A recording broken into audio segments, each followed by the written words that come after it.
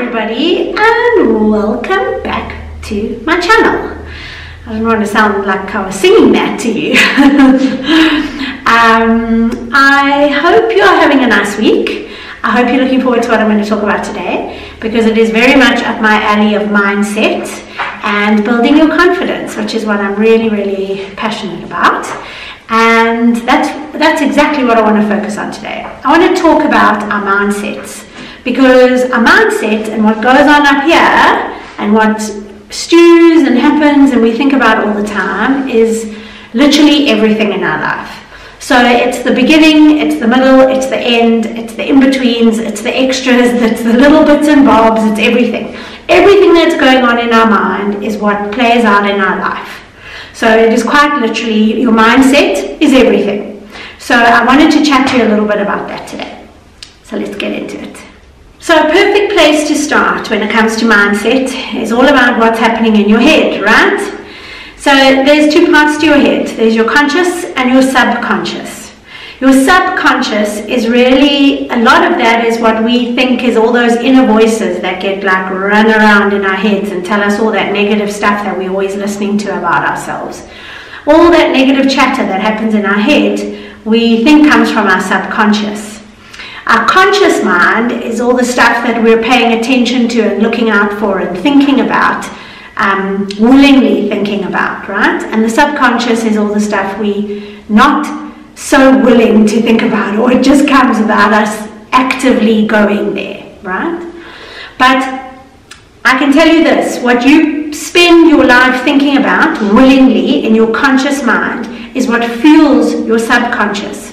Your subconscious mind takes out of your conscious what you give it, and it uses that. And your subconscious uses that at times you don't even know about. So whatever you feed it is what it's going to populate itself with. And that's why we so often think like all this negative chatter, where's it coming from? Like those little voices inside. But they come because you give it to them. So the very important thing for you to do is to always know and be conscious and be aware of what you are thinking. If you are thinking negative stuff, you need to stop yourself. You need to always be filling your mind with positive things. Now I know it's not always 100% easy, but what I'm saying to you is that if you are aware that you are going into a negative space or you are thinking something negative, you need to consciously change it. Because the more you spend time delving over that negative stuff, the more your conscious mind is giving your subconscious mind more and more to feed on.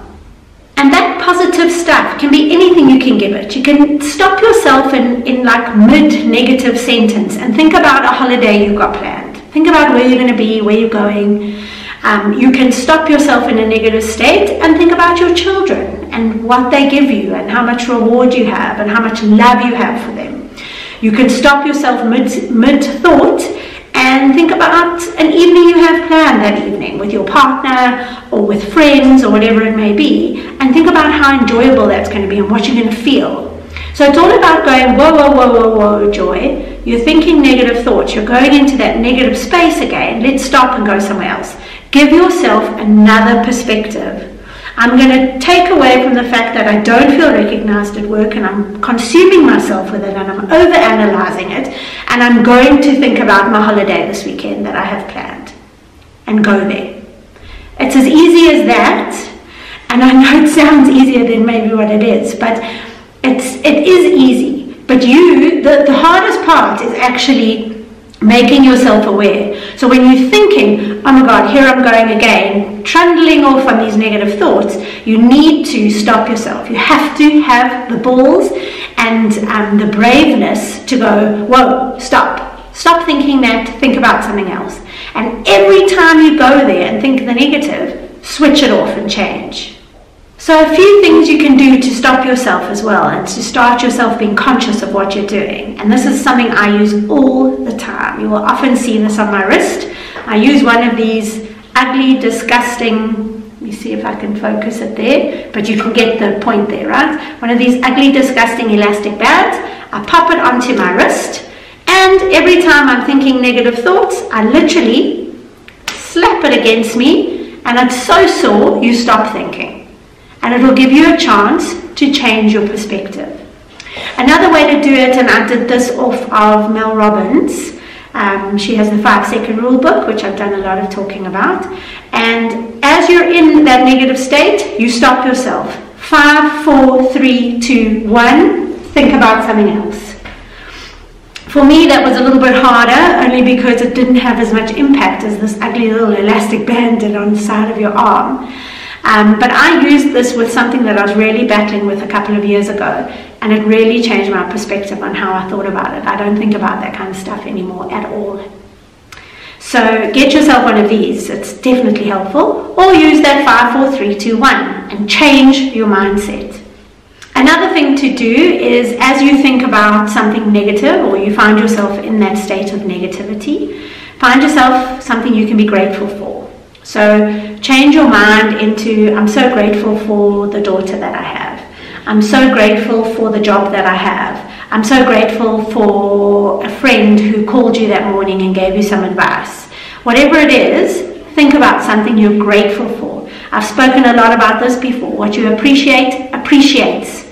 So think about something good, because it puts you into a good space in your head. And again, it's giving your subconscious lots of good things, grateful things to feed off, rather than negative, over-analyzing thoughts. Another thing you can do is to think about where you want to be one day. So you can change your aspect from negative to, this is where I'm dreaming of being next in my job. This is where what kind of a house I want to live in next. This is the kind of partner that I want, whatever it may be. Think about where your future is going and what you want from your future. It's just a nice escapism, and it puts your head into a good space, and your mind will start rather fueling your subconscious with all the dreams that you have and all the things that you want. A very important thing to do, and I have to mention it, is that you need to be healthy. So it's about what you stick in your mouth. It's about a little bit of exercise that you do every day. It's about thinking positive thoughts, right? If you're in a good state of mind and you're feeling wholesome and healthy is not just about eating greens, it's about a healthy being in total. It will help you populate your mind with more positive thoughts. So to end, your mindset is everything, but it's your choice. You get to choose what you think about and where your head's going and what you're spending time on. And you can change that. You can take it from a negative and put it in a positive, just like I did with one of these little guys. So, if you haven't hit subscribe, please hit subscribe now. Give me a little thumbs up if you like this video. And I look forward to chatting to you about the next thing next week. Bye.